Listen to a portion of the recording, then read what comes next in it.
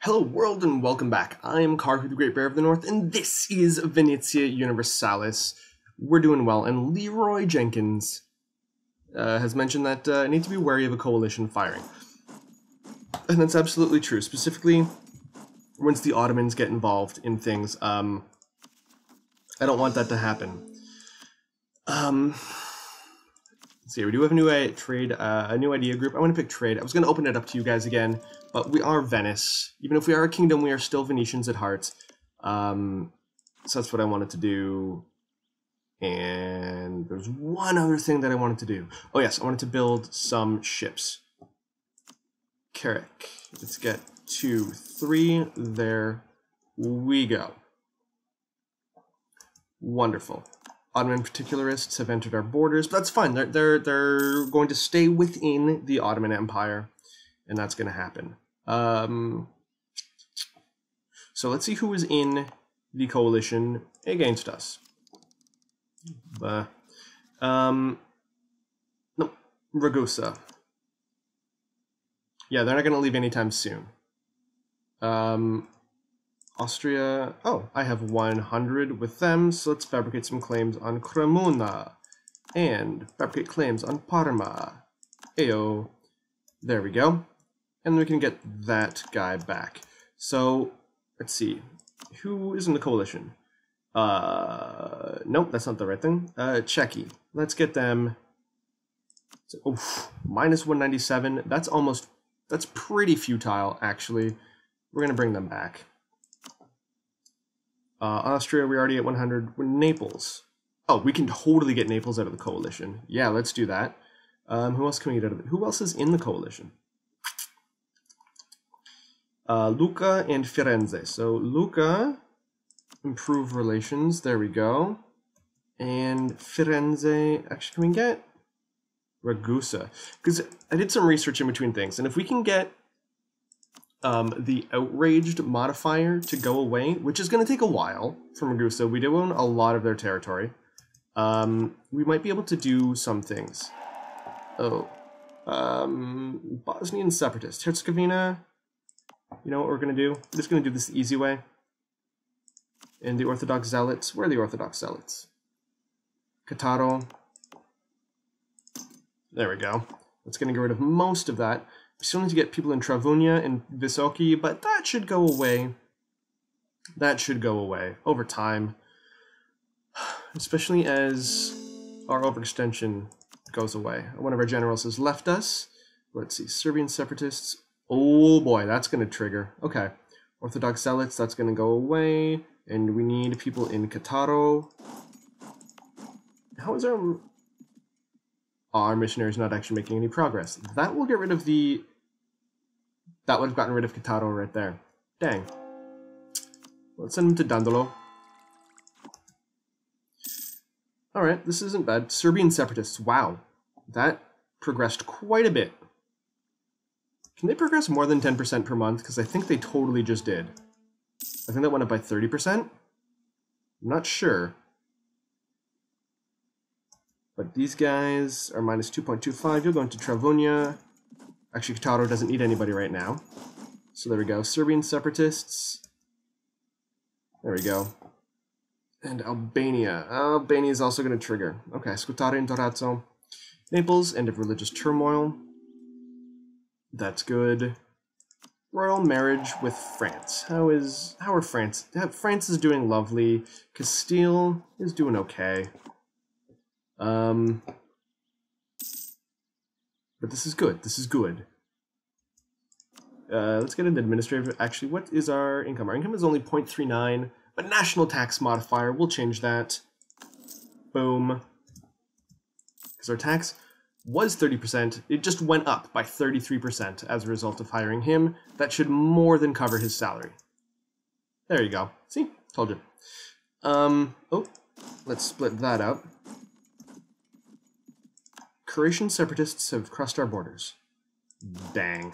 Okay, well, how do we get into Dalmatia without crossing a river? Not from Ragusa or from Herzegovina, which is unfortunate because those are the two places that we can actually access them from. That's joy. that is pure, unadulterated joy.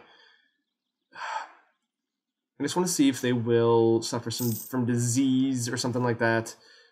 So we're just going to hold off on that for a little bit. Oh, we have a new idea. Trade ideas. Yes.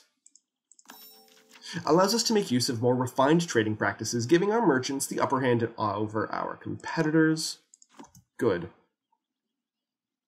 Dalmacia is -14. Once this gets to 0, that'll be like the last chance. Okay, there we go. Let's make sure these guys get in. Come on. Let's make sure the big one gets in first. And then these guys are going to be reinforcements. Boom. And there we go. They're dead. They're gone. Wonderful. Wonderful, wonderful, wonderful. Bosnian separatists, Travonia. If we go back there, they'll go away.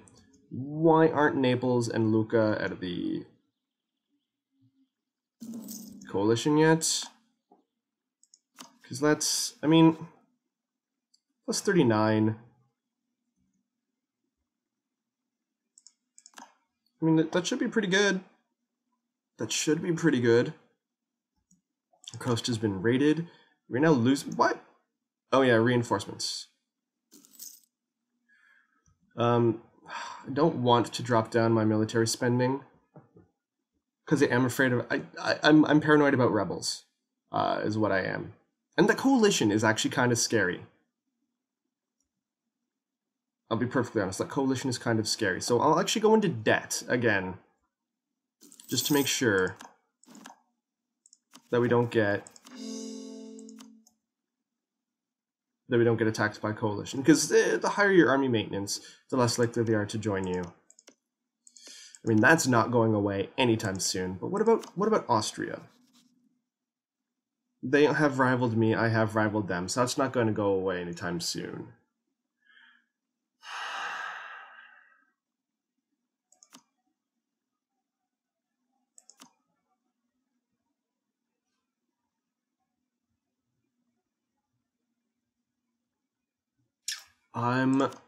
What I mean, this should go away.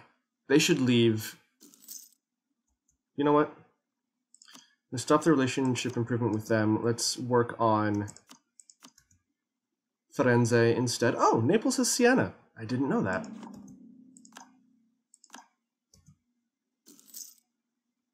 Okay, that's good. Everything is good. I mean, not much has happened. Ooh! Al-Turkiya has declared war on Ottomans, and the Novgorod has dishonored their alliance with the Ottomans. That's actually really good. It's really good for us and our further expansion into the Ottomans at a later date. But right now, I'm worried about getting rid of this coalition. Oh, and these guys aren't even doing anything. Protect trade in Ragusa. There you go.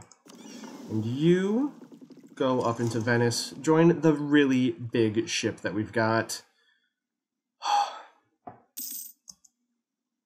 Modena is no longer part of our realm, but we can no longer claim that Modena would be part of our realm. We lost our Casus Belli against them. That's okay. Military access from QQ? No. Not gonna do it. Religious civil disorder. Oh, we caught a spy from Austria. What if we declared war on them? Because let's see, that's our relationship with Lucas should be okay. They should leave the. No, nobody's going to join us. Who is France at war with? They're at war with England. Dang. How are we in terms of great powers? We're actually pretty close. We're pretty close. We're getting there. Who else is in the coalition? Ruslet's not going to go away. Czechia's not going to go away. Naples, Lucca. All right. Let's send a guy. If we were to declare war, what could we take? We could take Cyprus. That's our. We could bring Castile into it, but then I guarantee you, as soon as we do that, the coalition will fire. I'm almost certain. Poland is not. Neither is France. Okay, so maybe we won't do that. Maybe we'll continue working on... Actually, you know what we'll do? We will threaten war with Lucca? No. No, that's not going to work. That's a bad idea.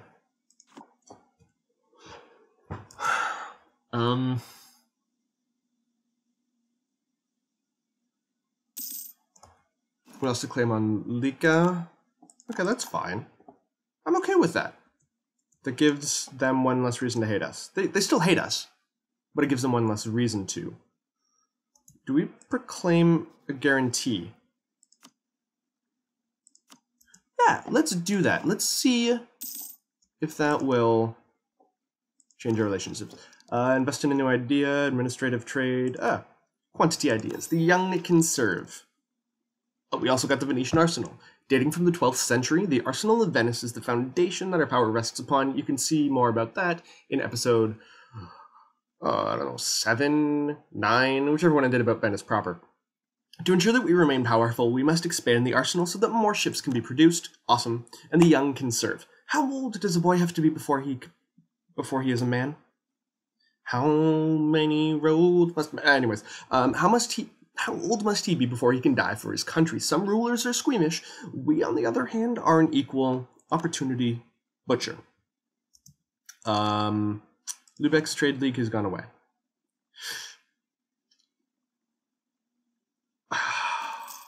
I really want, like, Naples to go away out of this. I mean, they could almost be our allies if they weren't outraged. If they weren't outraged, they could be our allies. In fact, that's not a bad idea. Especially if we're going to use them to take out more of Italy. Okay, so we just need them to be less outraged. So, let's proclaim a guarantee. I know this is cutting into my diplomatic power. I know this. But if we can help get them out of a coalition against us, that is extremely, extremely handy. Especially because these... Oh, well, Naples is no longer outraged, which means they should leave very, very soon. You never have too much money. I like that. I like that a lot. Naples has left the military coalition against us, so we will now offer an alliance. Boom, they just switched sides. This is awesome. We'll then marry into their family. This is good. This is good. A little diplomacy goes a long way, my friends. A little diplomacy goes a long way.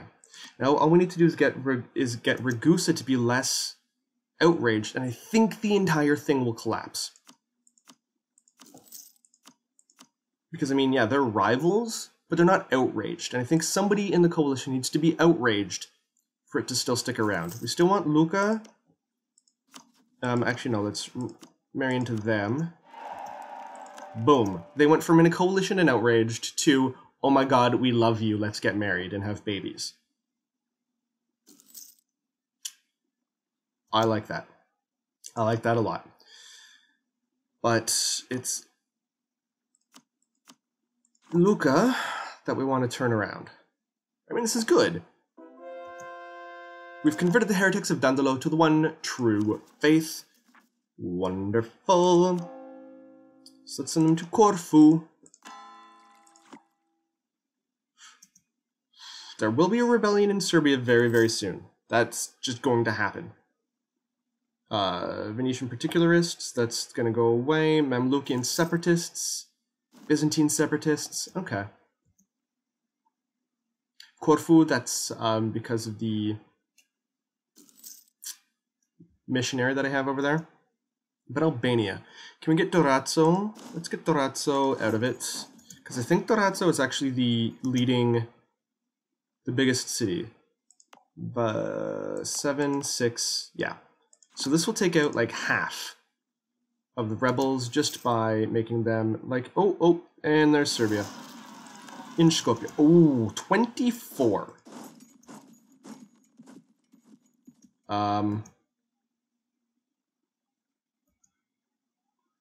Lucca has left the coalition against us. That's beautiful. So yeah, I think that coalition is starting to fall apart. Serbian separatists have taken control of Skopje, but that is okay. Actually, these 15 are going to go back there just to end that whole Albanian thing. Because Trazzo and Scutari are fine. We just have basically Valona, which means if these two would fight each other, that would be delicious. That would be delicious, and then I can just walk in and fight whoever's left. But I don't think that's going to happen. Oh, they're actually going to go up in Scutari. But that's okay. That is okay. And what is this? It's a dice roll for attacker, -1. We don't want that. So let's wait for them to go into a plains. Where's the plains? None of these places are plains. Ah, dang it. Well, maybe, hopefully we can get them to attack us. Our relations with Ragusa are fine, but you know what? They might leave the coalition too. They might leave the coalition too. Which would be beautiful.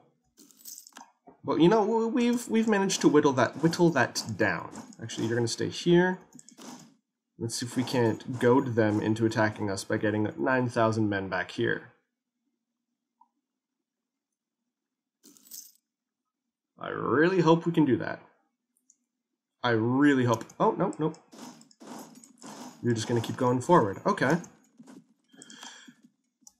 Dude von Poland has died, so we'll get a royal marriage offer from them soon. But you know what? Let's push it. Let's marry them. I would love to support my heir, but I've found in other playthroughs that's just a sink of a diplomat.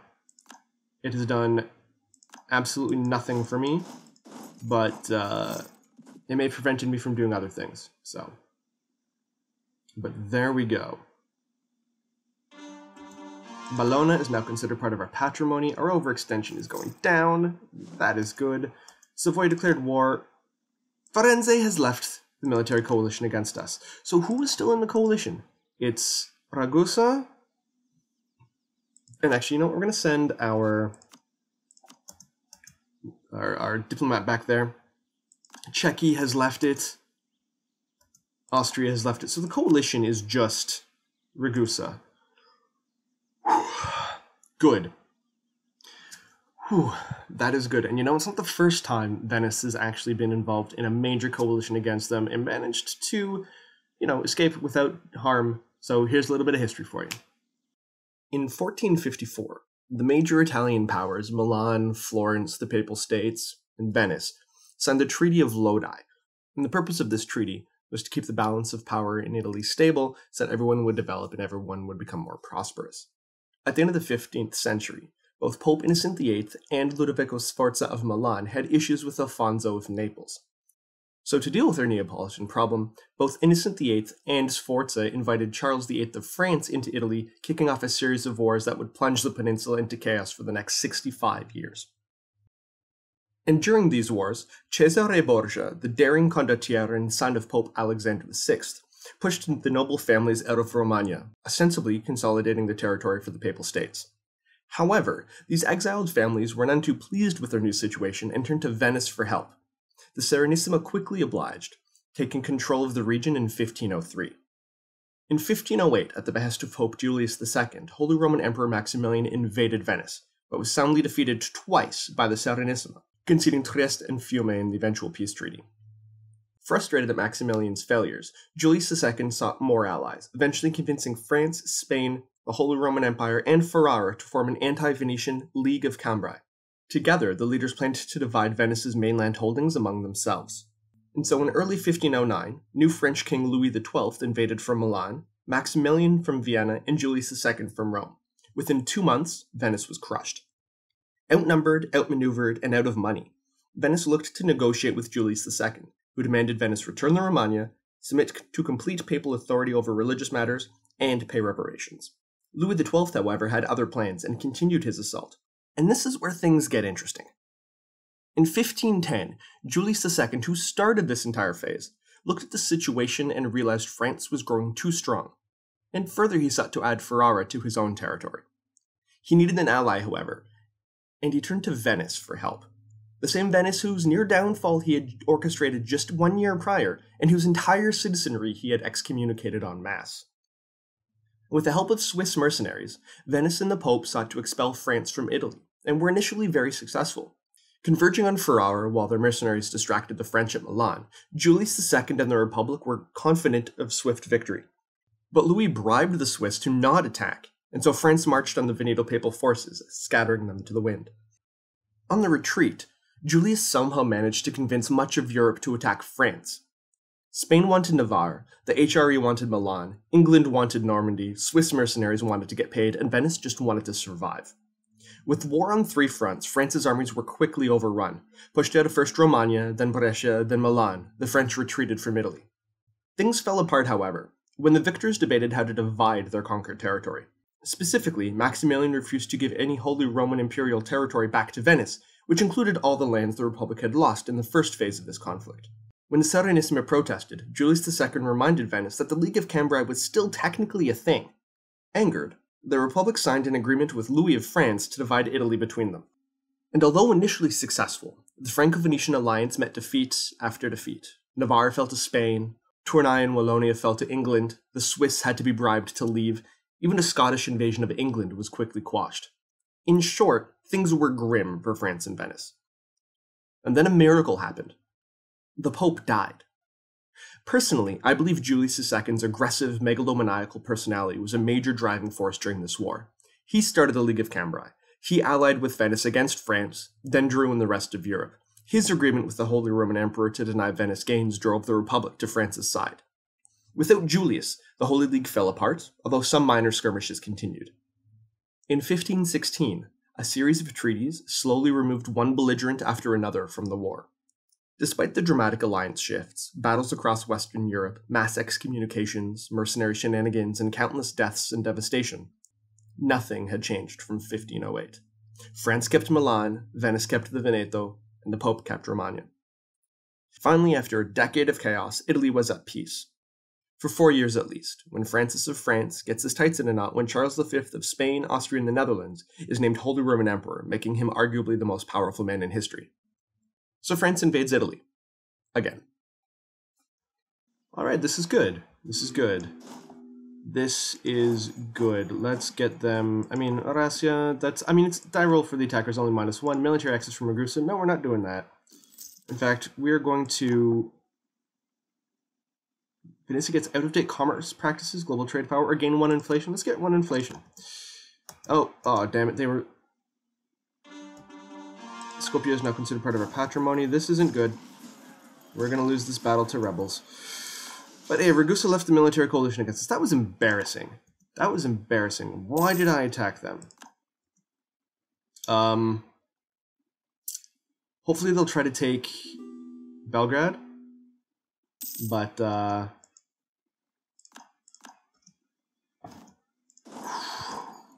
was silly of me. I should have just threatened to attack them, and then as soon as they turn around and start to run away, I should have left them. I should have let them. And then... Oh, that was silly of me again. We are doing better this time, but we are still going to lose. Oh my goodness. I'm so bad at this game. I'm so bad at this. That's just 20,000 or 10,000 men just gone.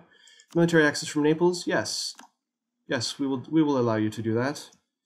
So I guess we're playing cat and mouse with the Serbian separatists now. Actually, we're not going to get too close.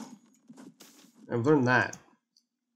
Gain 50 diplomatic power and 0.5 inflation? Yes, please. Yes, please. Oh yeah, I also wanted to increase my navy. 1, 2. There we go. Oh, I should have actually... Oh, dang it.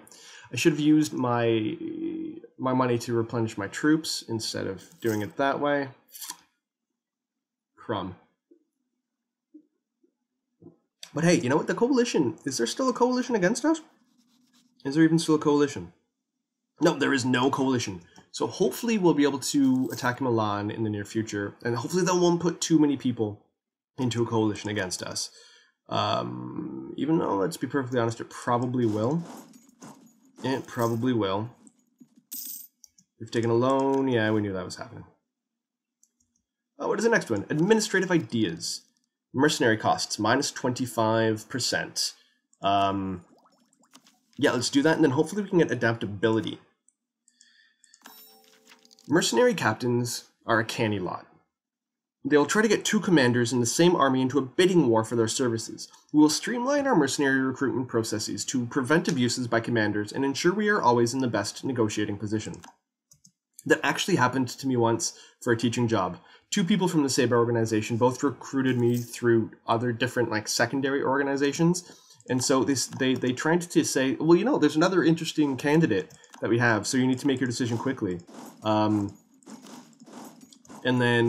they each said that. And then so I turned around to each of them and said, well, you know, there's actually another organization that really wants me. And I didn't know that both of those organizations were actually the same person. And they didn't know that both candidates were actually me, which is just kind of hilarious. I thought that was funny. Story time. Ostrich has claimed Protestant as their own. Oh, that's... Okay. Well, we are regaining our troops. This is good. This is very good. We finally converted the heretics of Corfu. Let's get Athens over. There we go.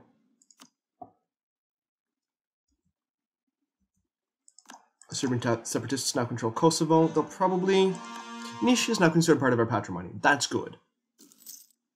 That is good. That is very good. Actually, who is Ragusa allied with? Savoia, receiving trade power, guaranteed by the Ottomans. So if we were to declare war... Ooh. No, I don't want to ally with them. They're small and tiny and their power is middling. Mainz is joined a trade league led by Genoa.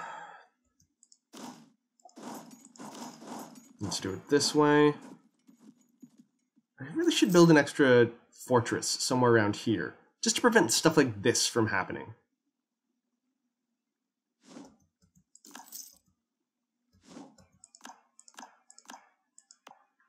I mean, unrest in Cattaro is still nil. Council of Arnsberg. His Holiness the Pope is tasked a commission of cardinals with addressing the challenges posed by the Protestant movement. While the Catholic faith itself must not be compromised, His Holiness and most cardinals are willing to admit that some Protestant complaints are valid. Therefore, the Council advises many changes to the administration of the Church, a stop to absentee bishops, and the worldly excesses of the clergy. In addition, several new monastic orders are to be founded to aid in the efforts of the Counter-Reformation. And that actually sounds like it would be a fantastic little history segment, so I'm going to end it with this. I'm Karhu, the Great Bear of the North. Thank you all very much for watching. If you like what you see, and I really hope you do, please subscribe to me on Twitch. I'm going to be doing live streams over there. Please follow me on Twitter. That way you'll know, even if YouTube messes up sending out notifications, you'll know when I post new videos. And either here or on Twitch, most importantly, and I really do mean this, have a fantastic day, everybody, and I'll see you all next time in the Kingdom of Venice. Ciao. Over the last several videos, I feel I've suggested that the Catholic Church was a vile corruption of its original purpose, that all popes were megalomaniacs, all bishops thieves. That was, of course, not the case. Some members in the Church used it to serve their ambitions, but most were in it for the right reasons and wanted change as much as the Protestants. In the years following Martin Luther's public disagreement with Leo X, successive popes began to realize that something needed to change soon, or they risked losing all of Christendom to the anti-papists. So, in 1545, Pope Paul III gathered the church leaders in Trento, some 150 kilometers or 95 miles, northwest of Venice. One note on Paul III before we move on. Even though he helped reform the church from within, he still had his foibles. His bastard son was a soldier during the sack of Rome in 1527, and Paul eventually named him Duke of Parma in 1546. Also, he was likely motivated to reform by the money lost to the Protestants. But on to Trento. For nearly 2 decades, on and off, religious representatives from all over Europe debated how best to fight back against the Protestants. Initially, there was some talk of discussion and reconciliation with the Protestants, but by the 1560s, such notions were abandoned. Instead, the Catholics chose to double down on doctrine. They reaffirmed transubstantiation, salvation, indulgences, relics, sacraments, and the Church's monopoly on interpretation of Scripture. However, they did make significant strides in reducing some of the more obvious corruptions of church structure. Often, especially outside the cities, priests were barely literate and frequently couldn't even speak Latin. After Trent, a number of seminary schools were founded in Milan, Benevento, Rome, Venice, and throughout Europe to ensure that all priests actually knew what they were talking about. Numerous church-sanctioned religious orders were also formed, often specifically to educate in both the Old World and New. The Jesuits are the most famous of these orders, founded by Ignatius of Loyola in a Paris crypt in 1534. Their order quickly grew and spread across the world as missionaries. Of note, the current Pope, Francis, is a Jesuit. Other notable orders are the Ursulines, focused on women teaching girls, the Capuchins, named after their ubiquitous hoods, who emphasized working with the underprivileged, and the first such order, the Theatines, who sought to set an example to the laity through moral excellence. Finally, the Catholic Church set about to reinvigorate their image through, images. Railing against the perceived paganism and sexuality of high Renaissance works like Michelangelo's The Last Judgment, and the austerity of many Protestant churches, the Catholics sought to bring dignity, gravitas, and piety to their churches. They commissioned art that was distinctly religious in content, rather than landscapes or civic scenes, for example, and were immediately relatable and identifiable. My personal favorites from this time period are Caravaggio, Titian, and Bernini.